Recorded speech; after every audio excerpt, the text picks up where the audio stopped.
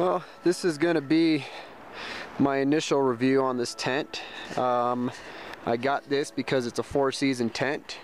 It's a 2-person tent, so it's a little roomier. Be good for car camping, and if I do want to backpack with a second person, I have that option. Now the only downfall to this tent is it weighs about 7 pounds, and that's a little bit heavy for backpacking. Now one thing to note, the tent itself takes about 6 stakes to stake out.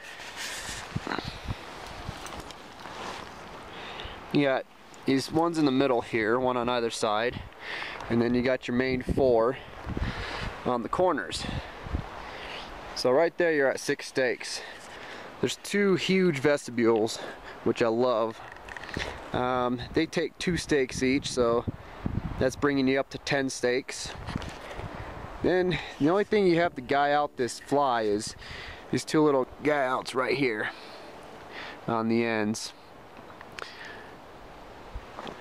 Now these you can get away with just staking a 1 stake. So that's bringing you up to a grand total of 12 stakes.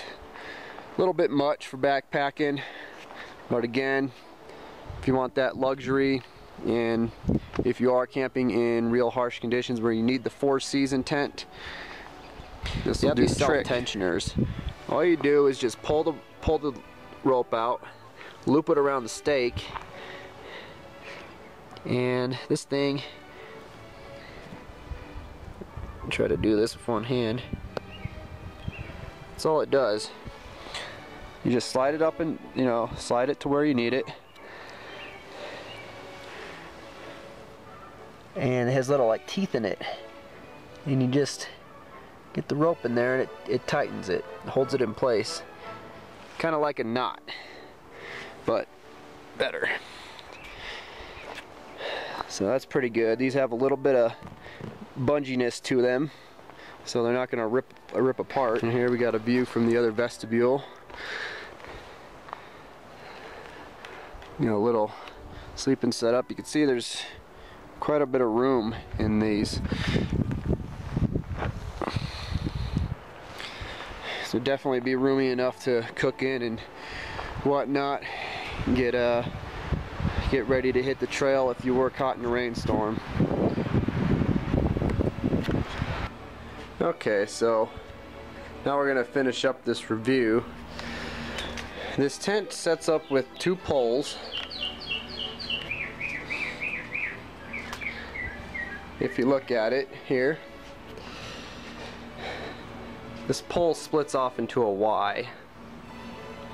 So you got that, goes all the way across the top here onto the other side. That is actually 1 pole. And these things are pretty darn sturdy. Then you got this other pole, goes across like this to offer it some support. So as you can see, it's got these 2 small vents on either end of the tent. The doors are just huge mesh. You get a good cross flow there. And then on the top, it's got 2 little mesh panels up there. So what makes this a 4-season tent? Well, all of these mesh panels can be covered. So basically, what you have here is little zip up panels. So you do that, cover that up on the doors. You can do the same with the doors. Not going to really demonstrate too much on these, but that'll cover up the whole door. You can do both of these up here. So obviously you wouldn't want to have all of your mesh panels covered up because you can get a lot of condensation that way. But you do have options where you're getting a cold spot or whatever, you can get that covered up. So another nice feature about this tent is the gear loft up here on top. It's pretty big actually. You can store quite a bit up there. Now little clips right here, you can hang a light or a lantern.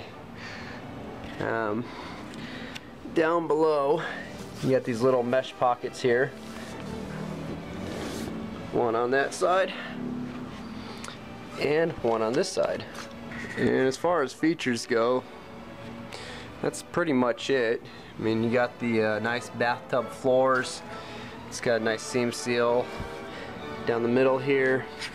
The tent is actually it's supposed to be pretty waterproof. I have yet to test that out. But that's it. That's my review on the Alps Mountaineering Jagged Peak 2-person tent.